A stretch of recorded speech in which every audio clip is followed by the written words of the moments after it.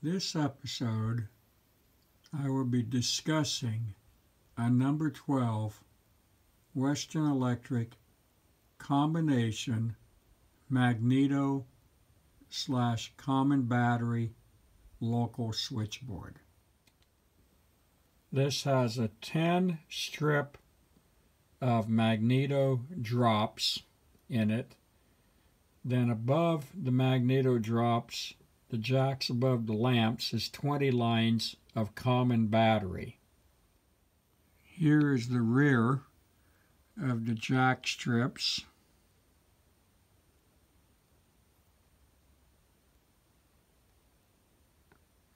And below are the relays and common equipment for the number 12 switchboard. The number 12 switchboard is a significant piece of my collection. For my 100th YouTube video, I will be producing a video titled A 100-Year Phone Call. The 100-year phone call will be a telephone manufactured about 1900, connected to a Magneto switchboard, which is a Western Electric model 1800, and I will show that later in this video. That Magneto switchboard will have a trunk to the number 12 switchboard that we're looking at. The number 12 will have a trunk connected to my 3CL toll board, and I will show that as well. In addition to a dial trunk from the number 12 to a step-by-step exchange. My 3CL board has trunks to a step-by-step machine, a crossbar switching machine, and to a Asterisk server via a channel bank, so I can complete calls through the PSTN to a modern iPhone. So the 100-year phone call will be stepped through the different vintages of technology. None of the technology has been modified. The Magneto phone will be as it was when it left the factory. The switchboards are all built as they left the factory. The trunk to the Asterisk system is an analog trunk to a channel bank, and then T1 into a modern PC with an Asterisk platform. From there it will go VoIP out to the network, and then into the cellular network, or I can also call landline phones. In addition to that, I could call back in to my own equipment via the Asterisk system. I would demonstrate various types of calls, and if I can get around to getting my payphone, that's the right vintage for this switchboard, finished, I will also have a coin phone connected to this board. The 100-year phone call would take several people, as in operators. We may do double duty and have one operator playing 2 or 3 different positions, depending on how many people I can have come out and participate into this. This is something that can be done by 2 other organizations that I'm aware of, but has not yet been done. This will be the first switchboard that the 1900s or earlier Magneto phone will be connected to. Then from this switchboard there's a trunk to the number 12 board, and I also have a trunk from this switchboard directly to my 3CL. However, this telephone switchboard was manufactured in the teens, and it would have never had a direct trunk to a toll switchboard such as the number 3 or 3CL due to the time period. However, it is very likely that this switchboard could have had a trunk to a number 11 board, a number 12 switchboard, which is a Magneto or common battery. And I do have some Bell system documentation that shows how some of this stuff would have actually been done in its day. A 3CL toll switchboard. The number 12 will have a trunk between it and this switchboard as soon as I build them, and it'll operate as it would have in its original day. The number 12 board was a 1930s to 1950s approximately generation. The 3CL, this particular one, was manufactured in 1957, and then the trunks to it are original, and a few of them I've had to hand build.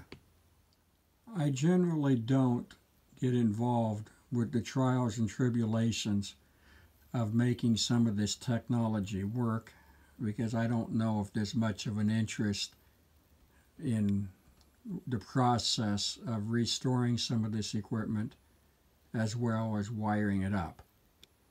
I have wired up 10 of the Magneto strips, and I will wire up about 30 of the common battery strips. I will make provisions for 4 trunks. However, I will at this point only equip it with 2. In the time period that this switchboard would have been in service, they would have had a few trunks to other towns, but not that many.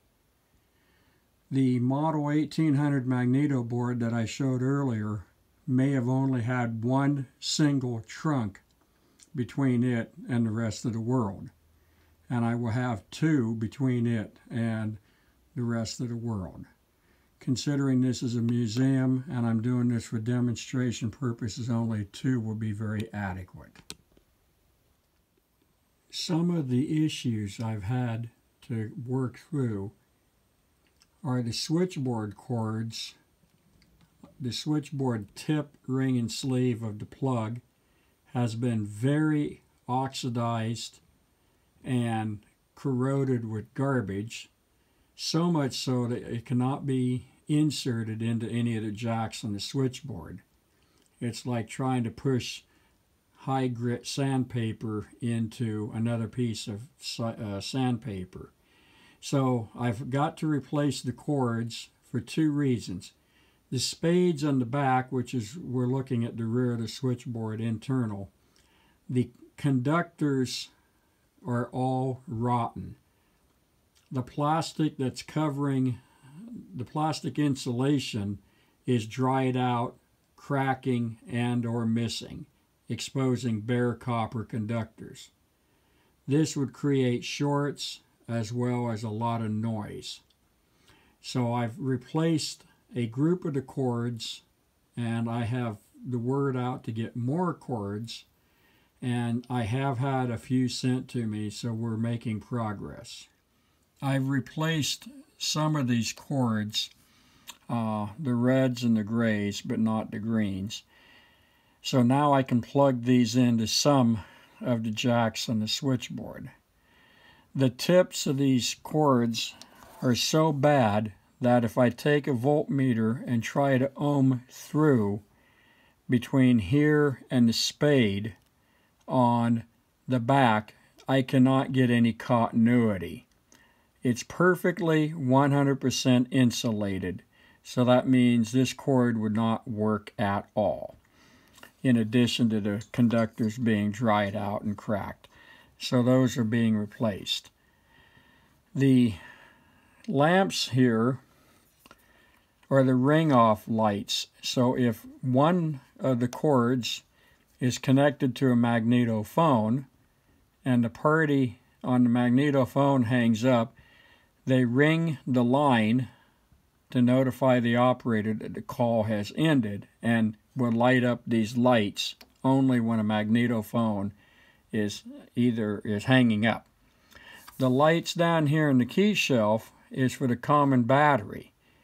So you can have one cord connected to a magnetophone line and one cord connected to a common battery line, and the common battery line light will be the one that lights, but the other one will not.